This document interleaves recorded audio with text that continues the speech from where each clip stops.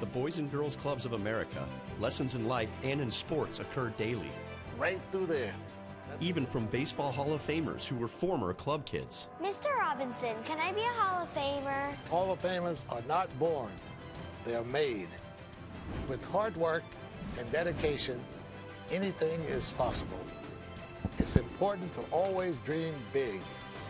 Right here at the Boys and Girls Clubs, great futures start here. Ladies and gentlemen, Major League Baseball is dedicating tonight's World Series game to its official youth charity, Boys and Girls Clubs of America. For more than 100 years, Boys and Girls Clubs have enabled young people, most in need, to achieve great futures as productive, caring, responsible citizens.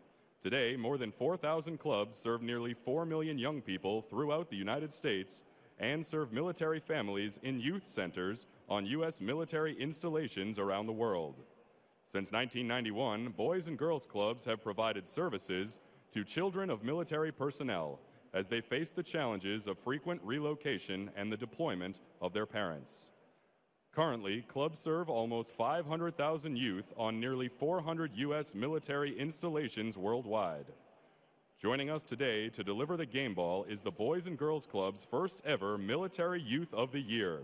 Please welcome Rashawn Allen from the Devers Youth Center in Fort Knox, Kentucky. Accompanying Rashawn is an alumnus who went on to become one of the greatest players in the history of the game.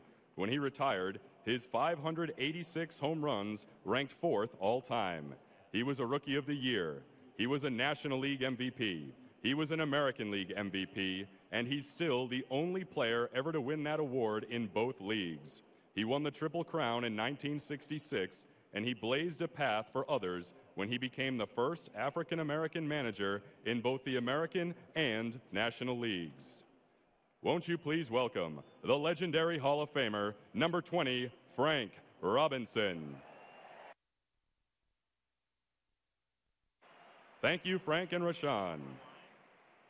Major League Baseball and Boys and Girls Clubs, great futures start here.